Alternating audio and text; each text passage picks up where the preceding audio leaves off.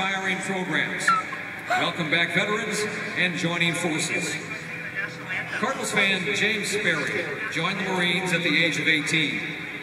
1 year later, Lance Corporal Sperry was on the front line during Operation Phantom Fury, one of the largest battles in the Iraq War. During battle, he was hit by a rocket-propelled grenade and sustained severe head and chest wounds.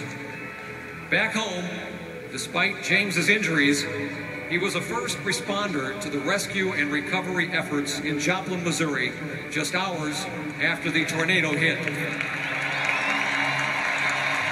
Joining James is his 5-year-old daughter, Hannah, and 2 American women whose dedication to our military and their families have provided strength and support to those who defend our freedom. Please welcome Lance Corporal Sperry, the Second Lady of the United States, Dr. Jill Biden, and the First Lady of the United States, Michelle Obama, as we honor all the men and women who serve our nation so bravely and their families. Scotty over here. Ladies and gentlemen, please rise and remove your caps for our national anthem. Performing tonight's anthem is 2011 American Idol winner with the #1 country album, Scotty McCreery.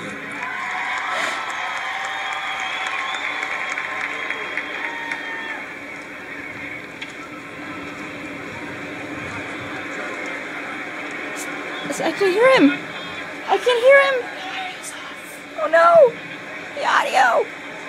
Oh, say, can you see by the dawn's early light what so proudly we hailed at the twilight's last gleaming, whose broad stripes and bright stars through the perilous fight o'er the ramparts we watched were so gallantly streaming, and the rockets' red glare and the bombs bursting in air gave proof through the night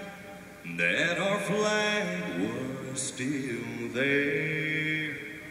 No, Jose, does that star-spangled banner yet wave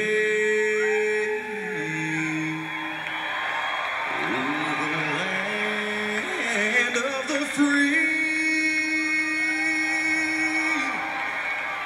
and the home of the brave?